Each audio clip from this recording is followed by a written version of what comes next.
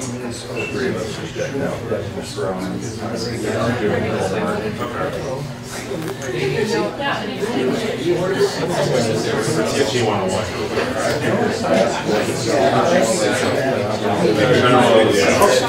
start with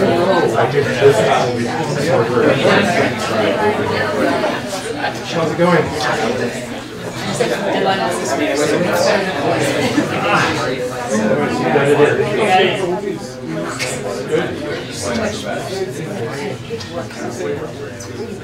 Oh yeah, I think it's worse.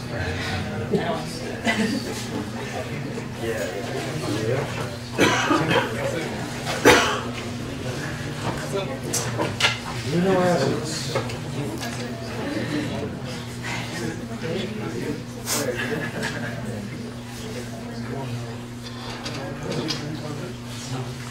We usually start with H.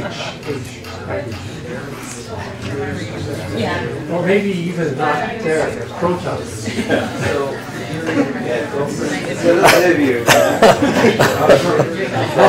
I'm already intimidated enough. Don't.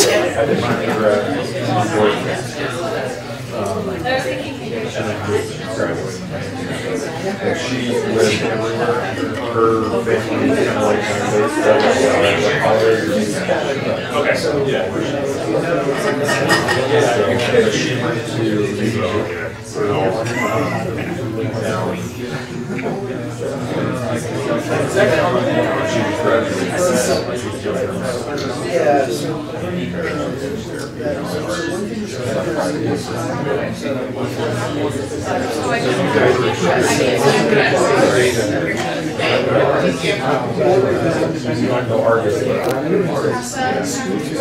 capstone project, undergraduates doing query analysis of variable star output.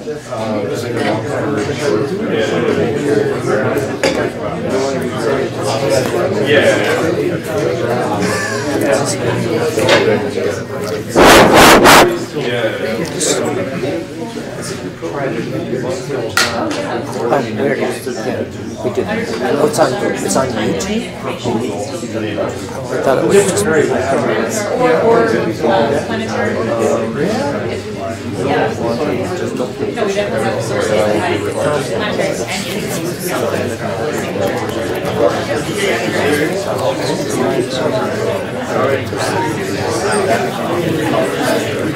nothing just unpublished stuff, but nothing anymore. This is not it says it's not. I'm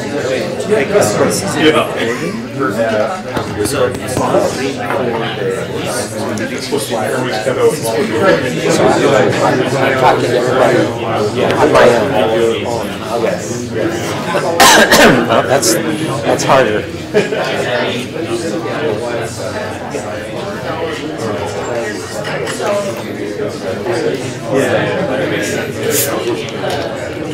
Yeah, I got mine first.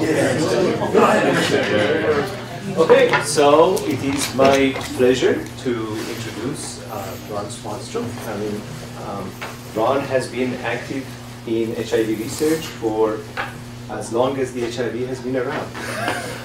And so I learned of Ron's work when I entered the field through really beautiful papers on protease activation and a lot of the Andy Kaplan and Petit's work in the 90s and 2000 that really kind of set the stage for understanding how the virus, after budding, changes from its immature form to the mature form. And Ron's contributions have been really amazing in terms of understanding exactly where the protease, which is an enzyme that gets activated in the HIV, cuts this lattice. So there have been phenomenal 20 years that has seen a lot of Ron's publications, and accordingly to that, Ron has acquired a lot of awards. He has had the NIH Merit Award from 2005 to 2015, and then he became distinguished professor at the Department of Biochemistry and Biophysics in Chapel Hill from 2014. And aside from all of this, I think that all of us who work in HIV really kind of feel his presence in the HIV field and really appreciate his wisdom that he has accumulated over the years. So it's been a really great pleasure for myself and people in my group and our VIEW community to interact with him today. And I hope that some of that is shared with everybody in physics. So thank you so much for coming. Thank you. I did ask. You asked for a microscopic introduction, but I asked for a short one, but nothing like a hard one to live up to. So it has been. It's the only time in my life I'm going to talk to a physics department. So I'd be happy to field questions at any point. I'd much rather have everybody at least get the thread of what I'm trying to talk about and not feel like I've gotten too deep into something that's not interesting. Then just have me go through and have you feel like you sat through it and it was a waste of time because I didn't try very hard. So please feel free to stop me at any time and ask any question. I'm always amazed that people qualify their questions with, I know this is going to be stupid, and then it's some question you hadn't even thought of, or it's something that you should have said and didn't. So please feel free to stop me. The talk's in 3 parts, and so if we go too slow in one of the parts, we can just skip another part. It's been a treat to get to know Savitz over the last few years. And you'll see in this talk that I also have enjoyed knowing Wes Sundquist, who's here in the audience for a long time now. And you'll see some of the influence, including some of his slides in my talk, because this is a talk that I haven't given before, and so these parts of it. So it was easier to get slides from Wes on some of it than to try to make them myself. So I am going to talk about proline today, not so much of it as a chemical structure, and most of you will recognize this as the building block for proteins, the amino acids. Here's glycine, where it has a hydrogen at this point, and the other amino acids are characterized by having different chemical structures here that we call R groups. And what you'll see that's unique in proline is that what would otherwise be a fairly unremarkable side chain of carbons coming out, and we have some amino acids that are not quite but close to this structure. But this one is now bent back and formed a bond with this nitrogen that's part of the backbone of the amino acid. So it's constrained, which has a big impact on protein structure, but it also changes the nature of this nitrogen right here. And other than pointing out that it's a special amino acid that has some special properties, I'm actually going to leave it behind and just call it proline or P or pro or something like that, and kind of leave the chemical structure behind. Now, knowing Wes all these years, Wes and I share an interest in basketball. And also, it's in my contract at UNC, which is a little bit basketball crazy, that I have to have a basketball reference in my talk. So this is not your stadium. And you'll notice, I got this off the web, and for the life of me, that sure looks like a traveling UNC team in light blue. This is Assembly Hall in Indiana, Bloomington, Indiana. And it's not, so I went looking for Assembly Hall. And the reason is that I think of University of Utah as really the home of our understanding of how HIV and actually other viruses to assemble. And so all of what I know about assembly has sort of come through the University of Utah. So here's my attempt at University Hall, or Assembly Hall. And then I looked up the most famous basketball player at University of Indiana, which is a guy named Isaiah Thomas. And so if I think about who's done the most training over a long period of time here, I would think it would be Wes. And that makes the mentor here, Wes Sundquist, a guy named Bobby Knight, who's famous for throwing chairs at basketball games. So it was just too close of an analogy to pass up, so I had to bring it along. But the real analogy I want to use is this one, which we'll kind of use through the talk, and I'm sure all of you will quickly recognize the important intersection of Interstate 80 and Interstate 15 here.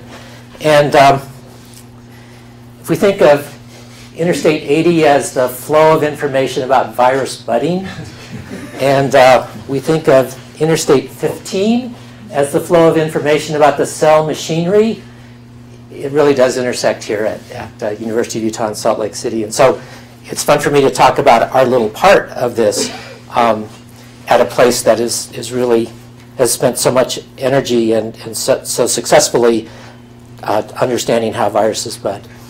But it would be crazy for me to try to travel either of these highways, and I'm sure everyone must be familiar that there must be great traffic jams right here. So it would be crazy for me to try to get onto that. So what we're going to do is go on some back roads and byways. I actually bought this book for a friend of mine who retired recently, and she said she wanted to go travel out west, so I bought this book and gave it to her because I actually appreciate your state very much. So we're going to use a little bit of a travel log to get through our 3 parts. And the travel log itself doesn't have anything to do with the parts, but many of you will recognize this as Capitol Reef, which is one of my favorite places in the world. So we'll use that as the starting off point for a complete non sequitur, which is HIV assembly and budding. So these are the parts that we're going to talk about. Those of you who work on HIV, they're very familiar. The rest of you, what's important to know is that HIV assembles with a precursor, a large precursor protein. And we're going to spend the whole day talking about this precursor protein and properties of the precursor protein. And it's a precursor because the final version of the virion does not look like this. This is what happens if you assemble the precursor. You can see all these things are still stuck together. All these little balls are stuck together. And so virions can assemble with this precursor protein, which we call GAG, kind of an odd name with an interesting history. But to break up this precursor, you need something that breaks proteins, and that's a protease.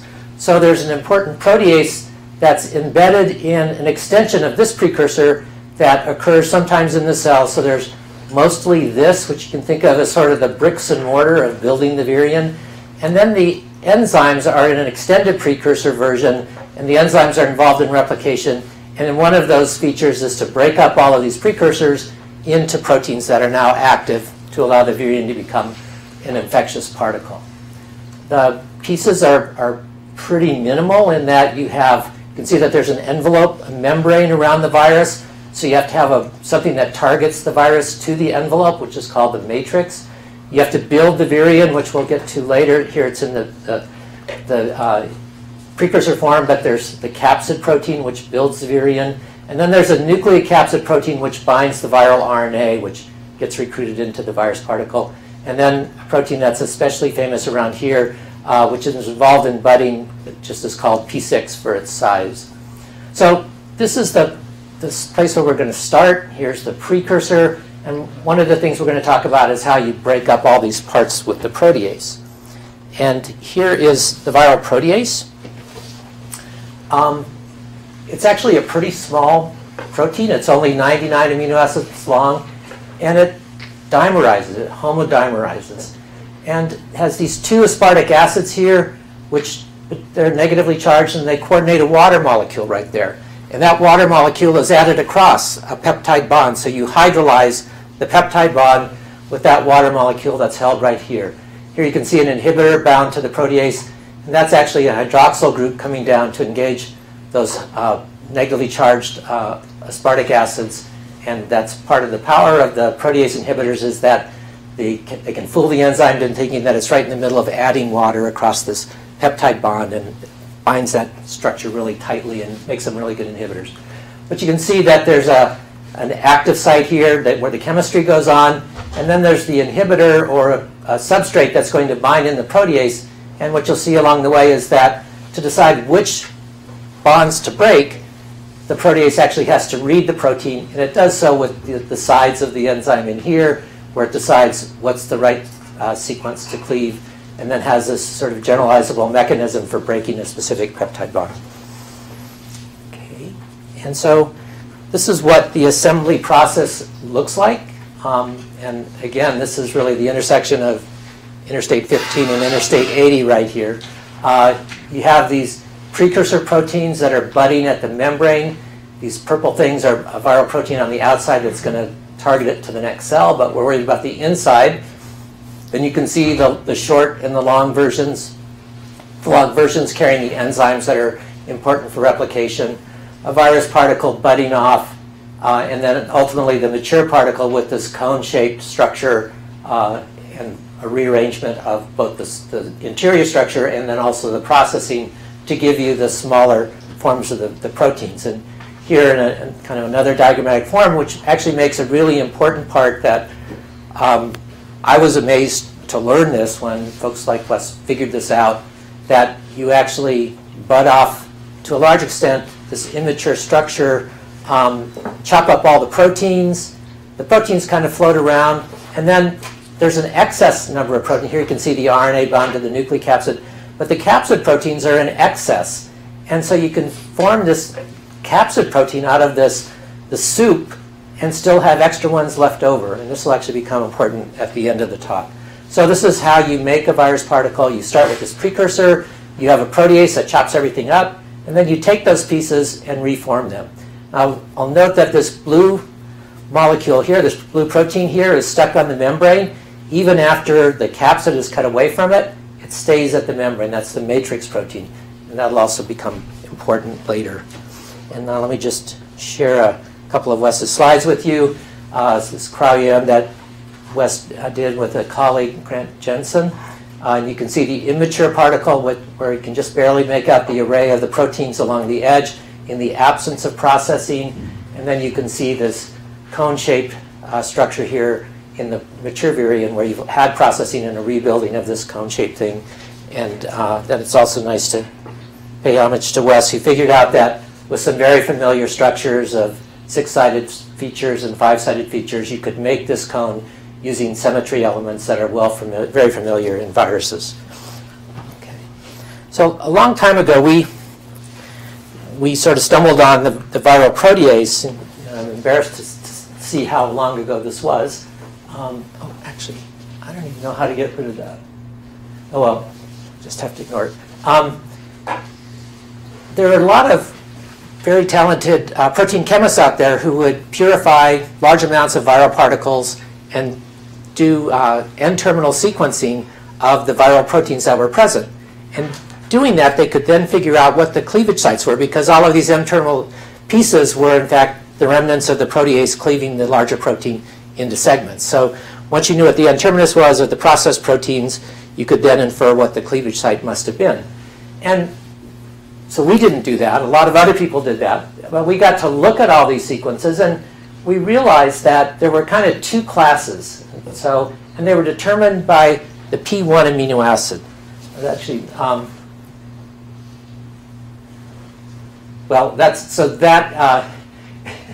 hadn't thought about that.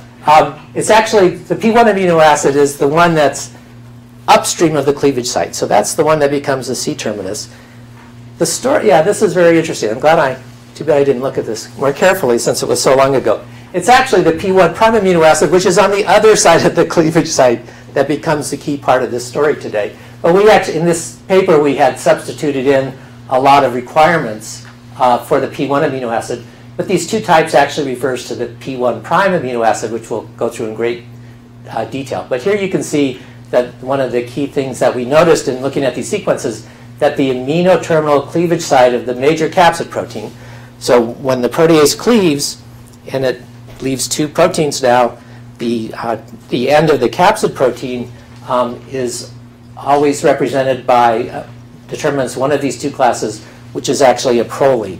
And that's part of what makes prolines sexy. So the two classes here, and the N-terminus of the capsid protein is always a proline. And we didn't know why. We never found out why, but you'll see what it does. But you can see what happens now. When you look at cleavage of the GAG precursor, so here's the proteins that we just talked about, and now we're going to use the protease to cleave them all. What was clear is that there's this proline right at the cleavage site between matrix and capsid. Now, one of the things we did along the way was to ask what's the relative rates of the cleavage of the different sites by the viral protease. And we found that the first site that's cleaved is right here next to NC. So that's the fastest site. And one of the questions we're going to try to deal with is what determines the rate of processing. Okay, so this is the fastest one. And then you can see the one with the proline here is cleaved sort of at a second rate along with this site over here. And then finally these two proteins that represent little tails get cut off, and you wind up with the final products. Now, the other thing I want to point out here, which is a key part of why there's a proline here, and I'll show you on the next slide, is that when you make this cleavage here, this part of the capsid protein, which you see does exist in 2 domains, this part changes conformation. And that's actually a theme that we'll run through also at the very end. And this is then work straight from Wes that shows now the capsid protein, this amino terminal domain of the capsid protein. Here's that proline at the #1 position after cleavage. And this is the cleavage site over here showing the capsid, the matrix stuck up in the membrane here, and there's this extended region that represents the processing site. And when you cleave that and now create this new end of the protein, it folds back on itself and makes a salt bridge right here, an ionic interaction that creates these new hairpins up here that help change the conformation of the protein, change its properties interacting with each other, and it represents a real important transition. And the fact that this proline is widely conserved among retroviruses tells you that this is a process that goes on. It's sort of fundamental to how retroviruses assemble and then rearrange in the course of processing their precursors to give another conformation of this protein that has different and importantly different properties. So we'll come back to this again at the very end of why those properties are important. So let's go back to here and say that there are 3 sort of general rates. There's fast, the medium, and the slow. And ask a question about why are they different rates. And we can note that by saying what makes this one the fastest one. And then with a proline here, which itself is problematic for a cleavage site because it's constrained, it turns out that this is actually, even though it's the medium rate, it's really fast for having a proline there with the viral protease. Sorry, how fast is fast? It depends on the assays. Sort of the fastest difference we've ever measured is about 10-fold difference in rate. But it's on different assays it won't be as fast as that. But there's always this order. Okay. And what happens in the virion? I don't really know. I think this is probably the first one. And these tails are definitely slow to come off. Whether there's more order than that, and whether the order is actually important or sort of stochastic, and in the end it doesn't matter, I actually don't know. And I have to teach you, to offer you some terminology. So this is what it looks like if you're looking at the protease, the 2 halves of the dimer. These are called flaps. They come down on the substrate, and here's a substrate in there. So what we're going to do is we're going to look down now and see what the substrate looks like in the protease and see what the protease is reading to figure out which bonds to cut. And this arrow is meant to represent the bond that's going to be cut, and it's called the scissile bond.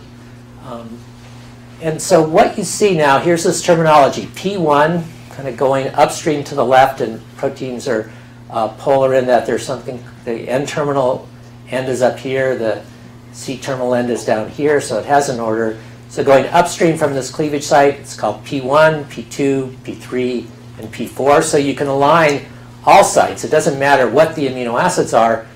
The one just upstream is always the P1 amino acid. Not to be confused with the proline at position 1. So P1 here means something different than what it does mean here. So after this, here the proline is in the P1 prime site, going in the other direction. And just to confuse you, after the cleavage, this becomes the #1 amino acid, which can be abbreviated as P for proline, and it becomes P1 proline in the capsid. But in the cleavage site, it's the P1 prime position because it's downstream of the cleavage site. Then the next amino acid is P2, P3, and P4 is left off here. Now, each one of these positions, P1 prime, P2 prime, P3 prime, has a corresponding region in the protease that's essentially reading it. And we call those the subsites. So the P2 side chain is read in the P2 prime side chain is read by the S2 prime subsite. So it corresponds 1-to-1. The P3 prime side chain is read by the S3 prime subsite. Okay, so that's the terminology. There's actually it's really interesting when I saw this slide. there's a mistake in it. It's actually correct, except in the structure. And I'll shake the hand of anyone who remembers it and spots it. Okay. The challenge in this is in some viruses that have processing sites, the processing site has elements that are always the same. You say, oh, here's where the protease is going to cleave. Not true for the HIV protease. So we're talking about all these rates. We're talking about cleavages at specific sites. These are proteins that have hundreds of amino acids, and yet there's only a few cleavage sites. And so it's fair to ask, well, what determines a site? And we're going to address that question, and we're going to tie it in with what determines the rate of the site. And what I'm actually going to tell you is that the first part of the talk is that we've taken what I'm excited about as kind of a first step in understanding what determines the rate. And the reason I'm excited about that is because if you look at these sites, you don't even have to know what the amino acid code is. The slash is where the cleavage event is going to take place. But what's pretty obvious is there's not much similarity between those sequences. It's not like they line up on top of each other. There's a huge amount of diversity in these sites. So one thing I can point out is that the P1 position upstream is usually a hydrophobic amino acid. Not always, but usually. And then this is the point I wanted to make about the P1 prime. Here you can see proline.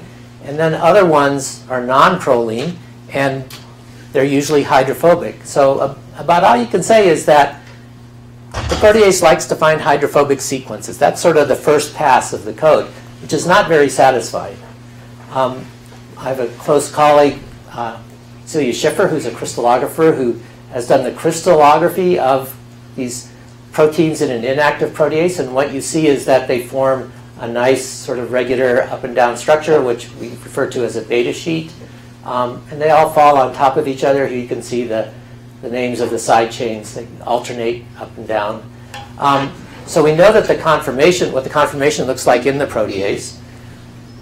We know that this spacer peptide negatively regulates the cleavage, and trying to understand why these things differ in rates. Here you can see the numbering of the orders. We noticed that RNA actually works on the protease to increase its activity, at least in an assay. But these are the types of things we know about how it controls rate. And it's not very satisfying to look at this list of very disparate sequences and be able to glean any information about the different rates. So we asked the question, to what extent are the cleavage rates determined by these sequences? Here I gave you an example where the flanking sequence controls the rate of cleavage. But is that generalizable, or is that kind of a specific case? So we're going to isolate these sequences by themselves and try to determine what controls the rate. How does the protease interact with these sequences to cleave some fast and some slow? What is it that the protease is looking for? So Mark Patempa is a graduate student who did most of this work, and the system was set up by a senior researcher in the lab, Suk-Young Lee. And what we did was we made two substrates that had the same cleavage site here between matrix and capsid. This is a deleted form of capsid. Here's another matrix capsid with the full-length size of capsid. For this one, we added some stuff upstream. And the effect was to make products, after you cleaved here, either big or small. Big or small. So we could separate them on a gel. We would have big products and small products. And these products down here were labeled, fluorescently labeled, just made them more sensitive to detect in the gel. So after cleave, this would be where we would stain for all other proteins, but when we use this fluorescent tag, we would just see the precursors and the product. Actually, that's what these are. These are the precursors and the products. So we would start with these two things and then generate these two things. And the idea was that we could use these viral proteins or make globular proteins and then replace the amino acids at the cleavage site. And so that's what this looks like. So here are some of the cleavage sites, and we would move them into this position right here and replace the normal cleavage site. And we kind of made it a little bit more artificial to try to isolate the sequence so we could look at the effective sequence on rate by putting in a little bit of a linker here, these glycines that are very flexible. So we put in 3 glycines, a cleavage site, and 3 glycines. Now, remember that we have 2 substrates. Oops. We have 2 substrates that we are going to mix. So one substrate, oh, it's really mad at me. Hello. Okay, it's not going to go back. But remember, we have 2 substrates. We have a big one and a small one. So we can keep one constant. One always has the normal cleavage site, which is this one right here. And then the other substrate has all the ones we want to test. And we put them together and we look at the relative rates of cleavage. So the extra one going faster, the extra one going slower. It took out a lot of variables and we just had to measure the relative rates of cleavage, which made it much simpler for us. So this is a big chunk of Mark's thesis. Approximately 150 cleavages. A 0 change in the rate means that it's just like the matrix capsid normal site. And you can see that some things got better, some things got worse. And overall, only about 10% of the changes we made gave better sites, and more than half of them made them worse. And now the different sites alone are in here, so we would consider those not mutated, and they're kind of color-coded. And so there, you can see somewhere in here is the green site, and some things would make it better, and some things would make it worse. But the different sites are color-coded. So you can see that this is now our data set. So now I have to show you a really confusing slide, and I apologize. But it's our attempt to try to understand it, and it's going through this matrix that we're going to come to understand what's going on. So these are 6 sites that we put in to be cleaved, and then these are the mutants that we put in. Now the ones that are together represent double mutants, and we can ignore those. But so, for example, here at P4, the wild-type amino acid is the one that's in bold, which I guess is an alanine maybe. And then these are all the substitutions, and the fold changed. And so you can see that there was relatively small change. It didn't really matter what we put in there. Didn't make it better, but it only made it a little bit worse. So we have this for 6 sites. And you know, we were staring at this and going nuts. We didn't know how to do this. We thought, you know, here's the one of the ones, the matrix capsid, that has this proline in here. And we thought, well, should we separate these out to understand these separately? But there's another one over here that has proline, and trying to do sort of correlation analysis because we had all the rate information, and it was just hard and not very satisfying. And then Mark said 2 things that really helped us focus on understanding what was going on. He said, you know, the matrix capsid, which is this one that has a P1' proline, that's going to become the N-terminus of capsid, and it has to be proline because it's got to make this fold back hairpin to change its conformation. He said, you know, if you look at all the mutations I made, none of them made it better.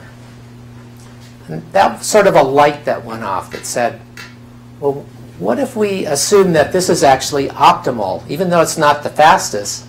If you put a proline at this position, maybe you can't do any better than that. So that was helpful. And then he said the same thing about the fastest site, SP1NC, which is down here. And you'll see here are 2 hydrophobic amino acids, methionine and methionine, at the cleavage site. And he said, you know, I can't make this one any better either. Everything I put in made it worse. So that was the other class of sites, and that was sort of the other shoe falling, that maybe if we should started with the point that these 2 are as good as you can get, what is it about those that makes them good? And what is it that makes these other ones not as good? And what's the pattern that makes things worse? And then he said something else, which was, you know, P2 and P2' seem really important. And that was sort of by process of elimination. If you look, these outer positions, P3, P4, P3', P4', for the most part, there aren't big changes in the rates of cleavage. Sometimes, but for the most part, not. So it doesn't look like they're major determinants of the rate. But if you look at these inner 4 amino acids, and we're not surprised that the amino acids flanking the cleavage site are important, but the ones at P1 and P2 and P2', though, contribute a lot to the rate. They can have big effects on the rate. So this then became kind of our attack strategy to figure out what was going on. So, and here's the, you just look inside these red boxes, that's where all the action is going on in terms of things going up and down in a big way. So that really helped. And so we started to unravel this code then. And what I want you to see is that here's the proline, and here's the tyrosine. The cleavage event goes on here. You know, if you put in a small amino acid, that's bad, but I don't really want to focus on these two guys other than point out that there's a proline here. And there's asparagine here, and you can't do better than asparagine. If you put in other amino acids, it gets worse. And specifically, if you put in these hydrophobic amino acids, valine and isoleucine, it gets really bad. So for this P2 position, when you have proline here, we'd say asparagine is much better than these hydrophobic amino acids. So let's go to the other side, P2 prime. There's a little bit of a gradient here that'll get bigger later with other sites, but you can see that isoleucine, which is this hydrophobic amino acid, is similar to, but a little bit better than these two hydrophilic amino acids, glutamic acid and glutamine. So this is actually, these two are sort of, in terms of the chemistry of the amino acids, mirror images of each other. Hydrophilic, better than hydrophobic. Hydrophobic, better than hydrophilic. Okay? So now let's look at this one, and this is with proline in P1 prime. Now let's look at this one where we have two hydrophobic amino acids, not proline, at the cleavage site. Look at P2. We see that isoleucine and valine are really good, and asparagine is 100-fold worse. Just the opposite of what's over here. So it likes the hydrophobic amino acids, hates the asparagine, and now over here, the glutamine and glutamic acid, the charged ones, are good, and the isoleucine is bad. Okay? Just the opposite of what's over here. The charged ones are good, or polar ones, and the hydrophobic ones are bad. Mirror images. So this seems like a big hint, and in fact it is. And the one thing I'll ask you to do in looking at this structure is ignore this guy. We can come back to it later, but this little thing that says P2 asparagine, just ignore that for right now. And I promise you we'll come back. And these are not, one of these is the same site as this, the one in magenta here. We don't really have this, but we do have a pretty good representation except for that. And what I want you to see is that in the asparagine in this, when proline is over here, which is not shown, but the asparagine is pointing away. Okay? And the valine, in this other site where valine is better than asparagine, the valine is pointing in. And it's just the opposite over here. This glutamic acid, or actually it's the same rather, the glutamic acid and the glutamine, which are charged, are pointing away. When you have a hydrophobic amino acid, when it's the best, it's actually pointing on the inside. And we can see why that is. Again, these are from Celia Schiffer, who made all these structures. Here's the asparagine interacting with asparagines over here, aspartic acids rather. So these nice polar interactions that include interactions with the side chain, whereas the valine is interacting with these very hydrophobic amino acids. So you have a subsite, this is all the P2 subsite, that's in fact bifunctional. It's hydrophilic over here, hydrophobic over here, and the same thing happens over here. Hydrophobic on the inside, hydrophilic on the outside. And the orientation of the amino acids is determined by whether or not you have a proline at P1 prime. So does the steric fit matter? Like, what if you put bigger hydrophobic, like, tryptophan or something in there? So we haven't done it. I suspect there's a limit.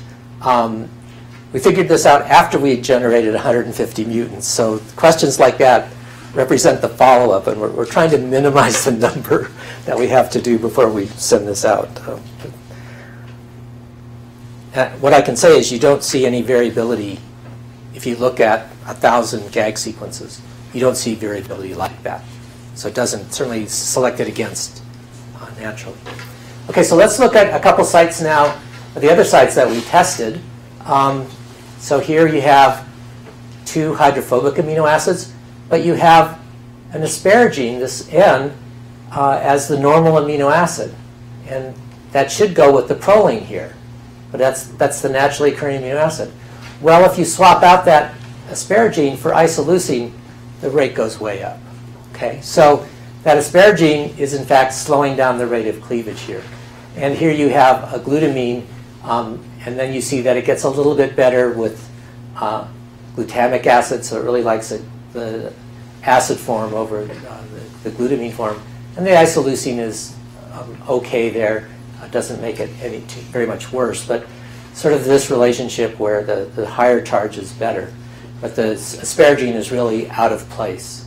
Now let's look over here where we see that there's, again, hydrophobic amino acids, although alanine is really suboptimal for, it's a really small amino acid. But we can see now that the valine and the isoleucine are good. And now, consistent with the absence of the proline here, the asparagine is just terrible. And over here, the expected hydrophilic amino acid. And we see now with a suboptimal P1 prime, it really does like the same way this was a little bit better over here. Now it's a whole lot better over the glutamine. And we don't have an isoleucine, but my guess is that it would not hardly cleave at all. That's a prediction that we need to test. And then, let's see, are these the... So so this asparagine here, this is the one I told you we'd come back to, is in fact this guy here. So instead of pointing over here, it's now pointing in the direction where the valine wants to go into this hydrophobic area and becomes very limiting. And as soon as you swap it out with isoleucine, it probably fills up the space much more in a much better interaction. Okay, so now the last two sites, when you put in, I have a proline here with now a serine, kind of the wrong amino acid, you can see that asparagine suddenly does a much better job. And then over here on the other side, though, it's got a glutamine, but because there's a proline here, you'd expect to see the hydrophobic amino acid, and you can see now that the valine is actually better than the other two charged amino acids. And then over here, let's just skip this one. But let's go over here, and so now, what did we learn? We learned that the fastest and the best protease cleavage site has a large P1 hydrophobic amino acid right here, with a hydrophobic P2 amino acid pointing towards the cis bond, and a hydrophilic P2 prime pointing away. Okay, so that's the best cleavage site you can make. But because the virus has to accommodate this proline here, in at least one site for sure, but it seems to show up in other sites, it switches the use of these two amino acids, where now the P2 amino acid is pointing away, and the P2 prime is pointing in, completely reversing the use of these S2 and S2 prime subsites, which means that they have to be bifunctional. They have to have a hydrophilic side and a hydrophobic side to accommodate both types of cleavage, because you have to be able to cleave with a proline at P1 prime. And then what we see is that sites with slower rates of cleavage, which occur naturally, can be improved as you move towards one of these two prototypes. Okay, so that's the code. That's the sort of the first level of code. I'm sure as we try to explain everything, there'll be as many exceptions as there are rules, but that seems to be a way to come to understand how the protease can optimize cleavage and have a proline at P1 prime. Ron, in structural terms, do you understand why the code works? No, and I've been trying to get Celia to think harder about it. She's given me an answer that I don't like and I can't accept. So out of respect that she's probably right, I won't say what I think is going on. But I would love, what you don't see here is kind of a torque in this back reading. That's what, like say, oh, it's forcing it to point that way. And I haven't gotten that answer out of her yet. So how many people know what this is? Is that canyon land? Yeah, so it's a wonderful salt dome that you have erupting up, and you can walk around this and walk into it. So part of our tour guide by our phase transition into the next question. So this is I really shouldn't, I shouldn't do this. I'm going to skip this. I'll just tell you what the answer is. It's actually been published by several people, but it's so fun. You can tell how many enzymes are needed for replication as you titrate out the protease activity, because the big precursors aren't active as enzymes. So if you titrate out the protease activity, they don't all get cleaved, so you reduce the number of enzymes in the virion. And you can use inhibitors to say, oh, you only need one of these, or you need lots of these. And so that's the take-home message here. And actually, the funnest part is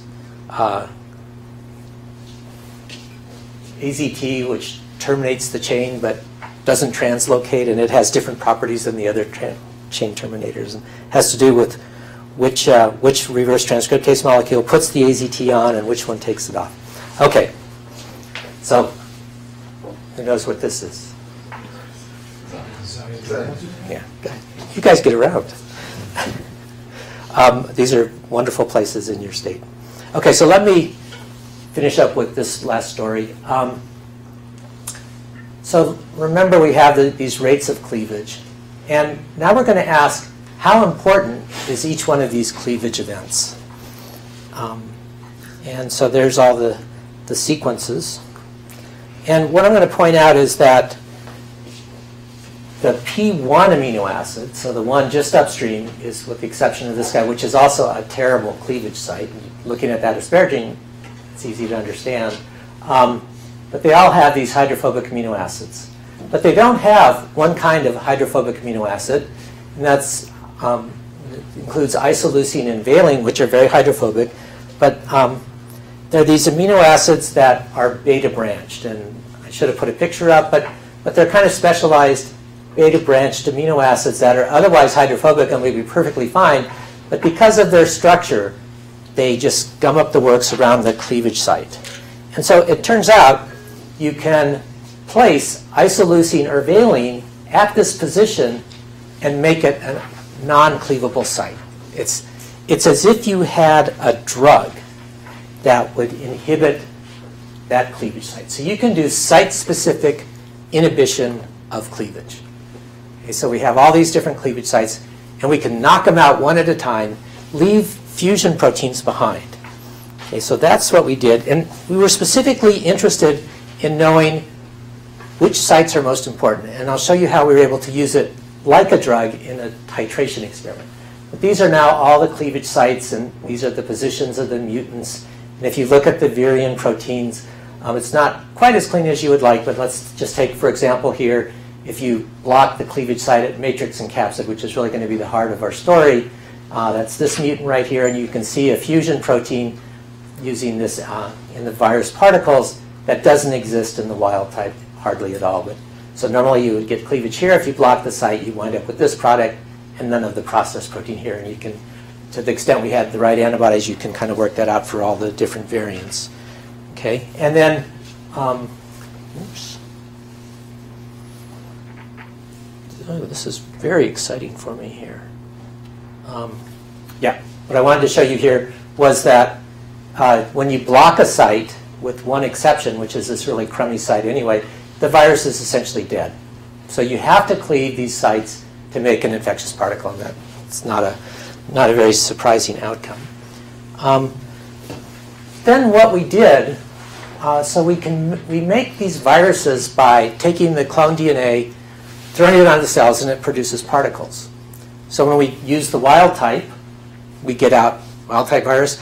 When we use the mutant, we get out all mutant virus, and that's sort of the extremes here. Here's the wild type, and then here's the mutant. But what happens if we mix them? It's a genetic term called phenotypic mixing, but you can add half and half. You can add 90, 10. You can make any mixture you want, and you can make particles where 90% of the site is cleaved, but 10% isn't, for example. And so you can ask, how important is cleavage at this site? How far does it have to go to make a virus particle infection? So here you can see these are the titrations we did by mixing them. But then the real question is, as you add in this drug, this uncleavable site, that's specific for each site one at a time, how does that affect infectivity? And so this kind of messy graph here is still color-coded. And so what you see is that here's the wild type, that's our 100% infectivity. Here's the mutant down here, no infectivity except for this one site. We included actually the protease mutant itself in here. And all I want you to see in this part of the graph is that they all go down. So in the same way that you have to have some cleavage, if you block cleavage altogether, they're dead. You can have intermediate amounts of infectivity as you put in mixtures of the wild type and the uncleavable mutant. But look at this red line. This is the one that made the experiment worthwhile. By the time you get to 10, 20% mutant, the virion is completely dead. So that kind of got our attention. And this happens to be the one between matrix and capsid. Okay, so remember that matrix is attached to the membrane, capsid's going to form the virus particle after it gets cleaved and then reform. And so just to remind you, you have this precursor that's going to get cleaved. So here's the one conformation of capsid, and it's 2 domains. And then looking just at this domain, you reform all of this stuff to bring this new cleaved N-terminus, the P1 proline, down to this salt bridge and creating these new interfaces. And again, this is all Wes's work. These are Wes's slides. And hopefully, probably it's from long ago and these folks are gone. But what you can see is that they've drawn these models of how the capsid protein with the N-terminal blue domain and the C-terminal yellow domain, and then actually the little tail that comes off the end in the N-cleave form, they're in one conformation. And then you can see that after this part is cleaved off, also the N-terminus of the capsid is released. They're in a significantly different conformation. In the mature protein, looking down from the top or at the side, without knowing what the details are, which is Wes's purview, it's easy to see that they're very different. And it has to do with how the capsid protein rearranges itself after the cleavage event. So what happens when we titrate in, as a drug, this uncleavable site? So here's the completely thin section EM of a budding virus particle. This is a cartoon of it. I had to change the color code a little bit. So the red is the matrix here along the membrane.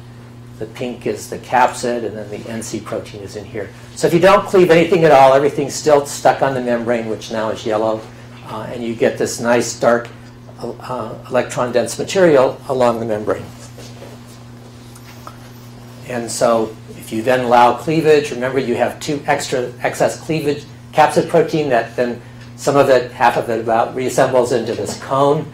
And so you have this kind of dark background of unused capsid and this cone, and here's not a great EM of it, but there's a cone, and there's actually some electron-dense material here.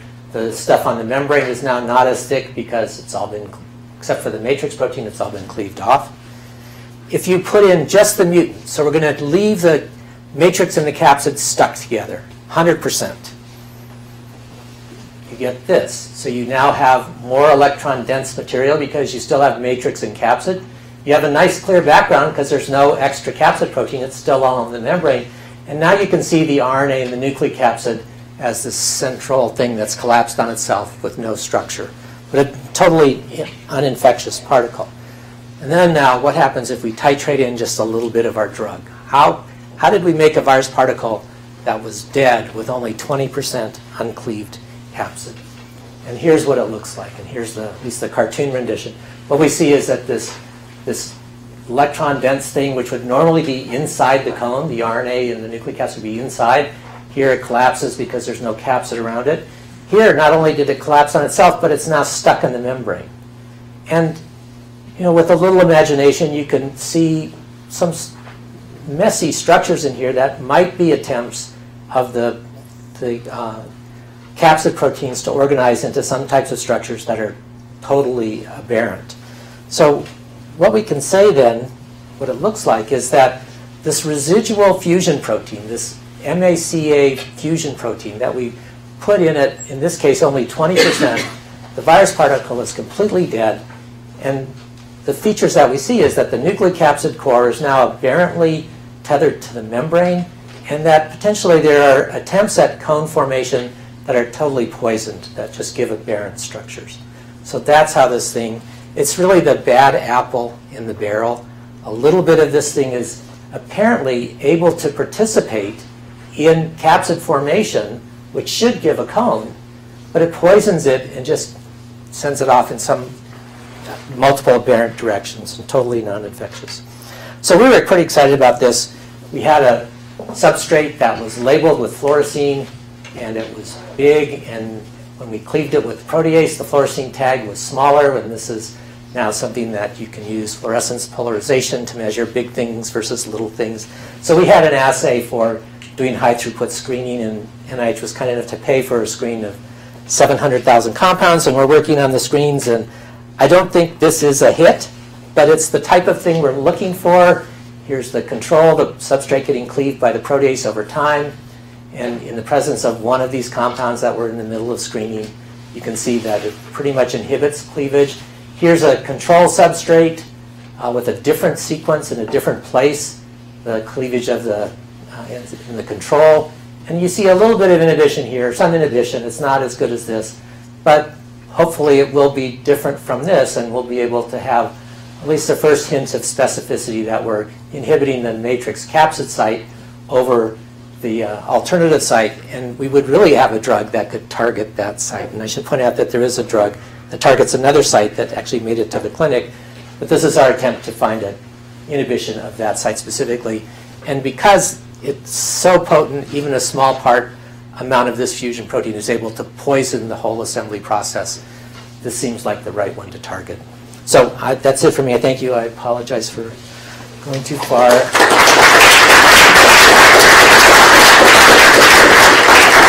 I do want to thank Suk Young Lee, who's still in the lab, Mark Patempa, who left, and I showed Amy's doing the titrations. And I really have to thank the people at SRI who are doing the screening, but Celia Schiffer has been a long-time collaborator, and people in her lab have been really important to our work in this area. So thank you. Questions? Yes? Is that particular type of site so specific to this virus that you don't anticipate side effects?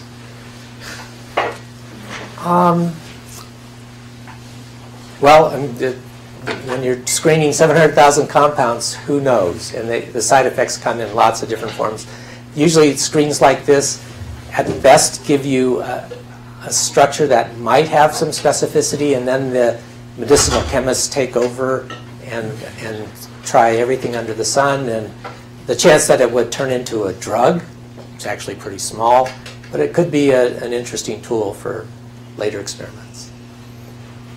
Yeah, Wes. So now you know there are these Alini compounds that give these eccentric cores, and I guess one interpretation of that is that integrase is involved in some sort of an initiation site for capsid assembly. Can that also be part of your story? So that in those cases, the capsid misses the RNP particle and fails to nucleate around it. Yeah, maybe. It may be that once the capsid starts trying to oligomerize, there's no other place for the nucleocapsid core to go except to the side. Yeah, that's possible. I thought of that. Yeah. So this is so timely. It's really great. I mean, gut feeling, do you really expect these rates to be very different in the Virion? I don't expect them to be. Well, I mean,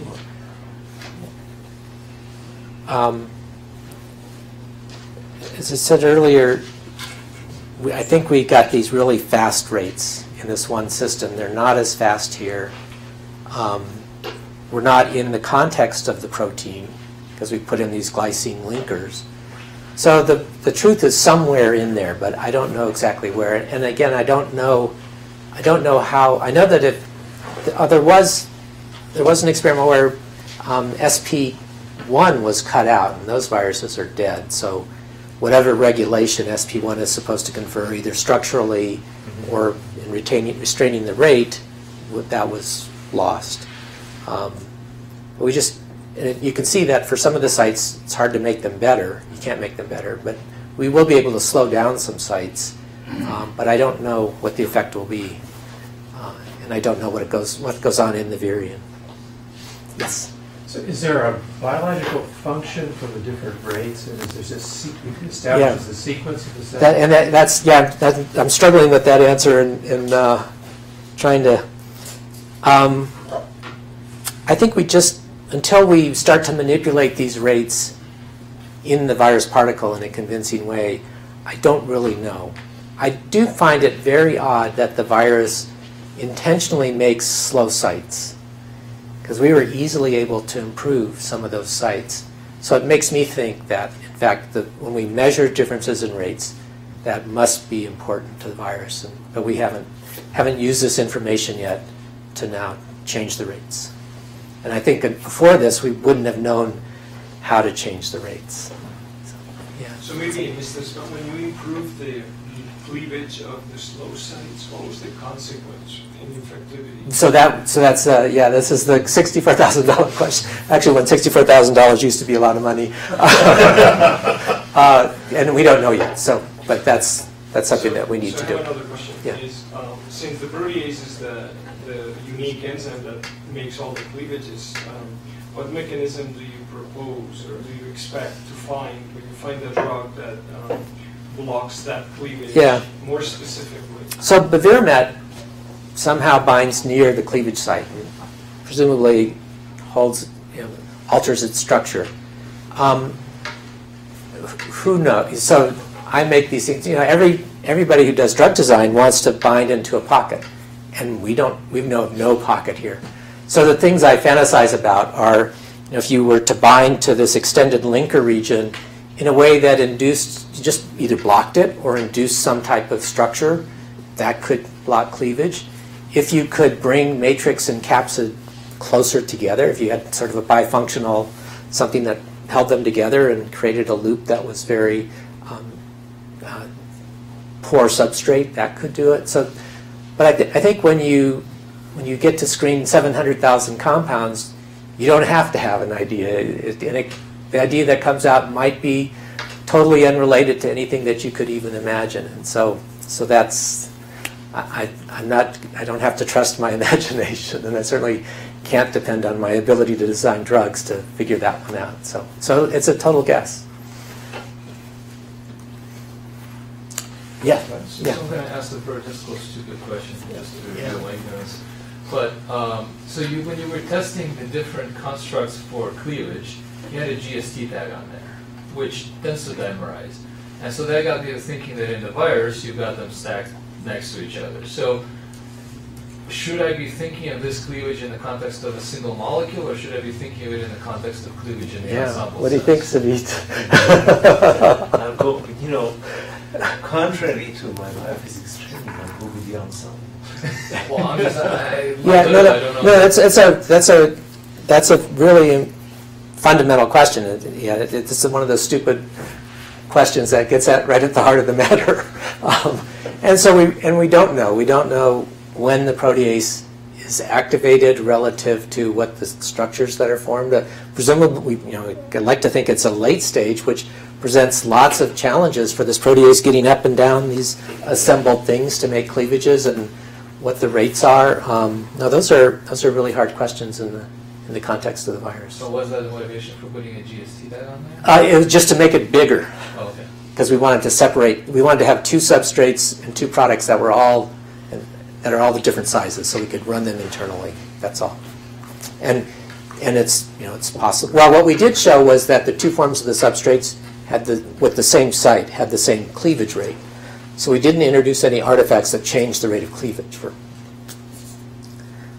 Okay. All right. Thank you all very much. You've been really patient. Why don't part of the physics part that makes you